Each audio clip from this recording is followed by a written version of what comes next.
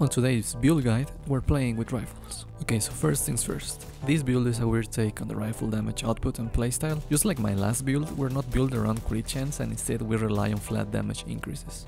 Our biggest hits will be headshots, so this build is focused around having a steady hand and true aim. We have a chunky amount of armor and some passive sustain, so just like before, solo players will definitely rejoice playing with this. So let's talk about the gear, shall we? We're gonna start with the gloves this time around because this slot has the most important perk on the build. Compensated. Compensated requires you to have 20% or less crit chance in order to get 15% increased weapon damage, but it also wants you to have 3 or less offensive attributes. As an attribute in this slot, health is a good option. This is the first Heraldry Holdings piece in our build. Next is our body armor. I went with Overlord armaments for this slot. I crafted the chest and got very lucky with health and armor rolls. It came with crit damage, so I swapped it for weapon damage. This weapon damage is one of our 3 maximum allowed red attributes for compensated. In the talents, you want damage to leads, and for mods, defensive mods are the only choices I recommend. Now for the mask. It's the same mask as the last build, a Gila Guard mask with health, damage to leads and hard hitting for even more damage to leads. The utility mode is nice and the mask uses the second out of 3 maximum allowed red attributes, and it's a mandatory attribute if I may add. For the backpack, 511 remains the only choice. Mine is okay at best as the weapon damage here is very low and it didn't come with damage to leads as a talent. On this slot, you either want more than 8% weapon damage or you don't want the offensive attribute at all, as a small roll like mine uses the third attribute slot allowed for compensated. Try to stack as many defenses in this slot as possible. The mod slot as a utility is also fine. The holster is the second Heraldry Holdings piece in the loadout, and you want precise as a talent and health as the attribute. Be warned that Heraldry Holdings always rolls an offensive mod slot in the holster, and that can easily become a dead mod slot. There is more to this mod slot, but I'll talk about it in a bit. On the knee pads, Gila Guard is great because we can have up to 2 defensive mod slots. Since we already have a Gila Guard mask, this gives us the second attribute, the hazard protection, which helps with evading status effects here and there. For attributes, armor is the best possible thing. For talents, you have multiple options. Patience is good if you feel like camping from far away, but you can also use Entrench, as headshots are the name of the game in this build. Damage to leads is also good if you feel like your damage isn't high enough.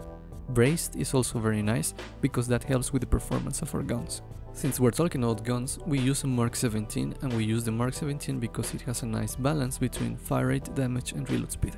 For talents, Ranger and Optimized are mandatory. The third talent is whatever. On the attachments, damage to leads for the sights, headshot damage for the magazine, accuracy on the grip, and either damage to leads or accuracy on the muzzle. On the second gun, there is only one choice, and that is the exotic marksman rifle Nemesis. Sadly, I don't own a Nemesis, so I went with a regular snipe. My third weapon is the Liberty, and she's just here because I don't have a good sidearm. Having said that, if you do use the Nemesis as your exotic, make sure your handgun comes with overlap, as the slight increase on handling comes handy for the Mark 17. Okay, so far kinda complex but not so much, right? Anyways, let's talk about the playstyle. This build is for campers with good aim.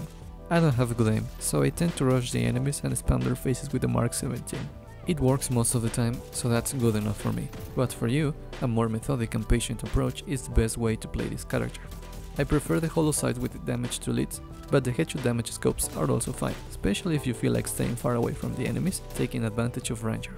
This is a good build for solo players that like taking things slow, and if you're one of those players, this is a great way to get used to rifles, should you want to focus on crit chance on another date. In order to maximize the potential of the rifles, we're gonna be playing as a sharpshooter, so landing precision hits is pretty much our main goal. With either Entrench or Patience on the knee pads, you can sustain a good chunk of damage, and since we have skill power here and there in the mod slots, the healing drone, the chem launcher or the healing hive are good skills to carry around. I recommend using a hard hitting handgun as those tend to one-shot headshot enemies in the overworld, so you can save up ammo, which is great. Now before I go, I wanted to cover the red attribute limit on the gear.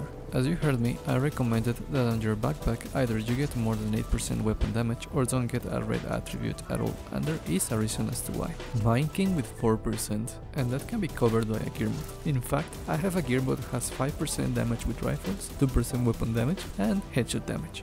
That single mod blows the 4% weapon damage out of the water, but it only benefits rifles, so it's up to you how to handle that slot, but I stand by my recommendation. However, if you think about it, you could not build around compensated.